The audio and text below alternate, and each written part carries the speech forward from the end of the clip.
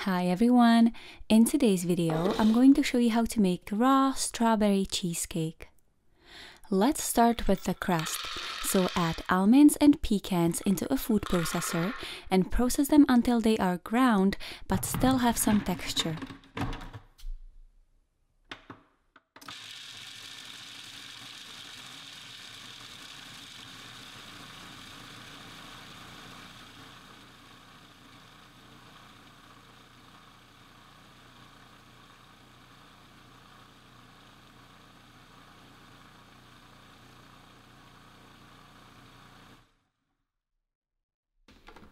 Next are medjool dates.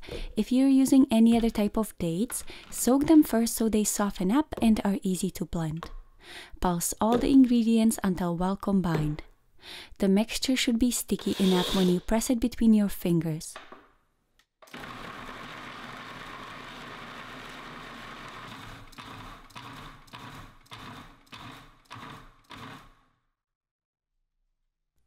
Transfer the mixture into a 6-inch springform pan and press it into an even layer. I like to press the crust up the sides a little bit as well, but it is optional.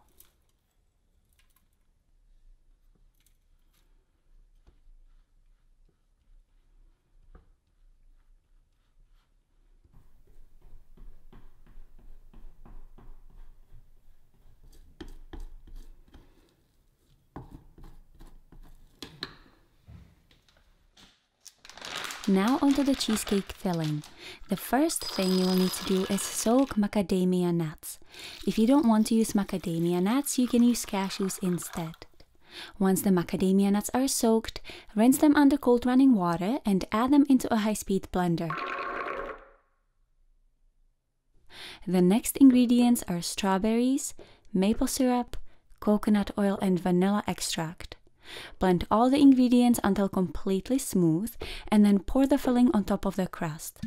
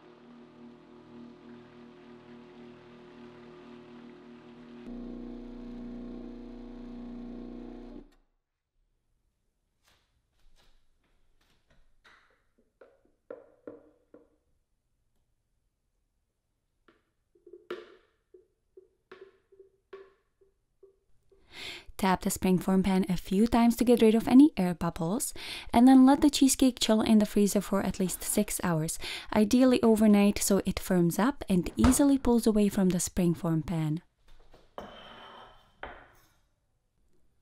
And that's it.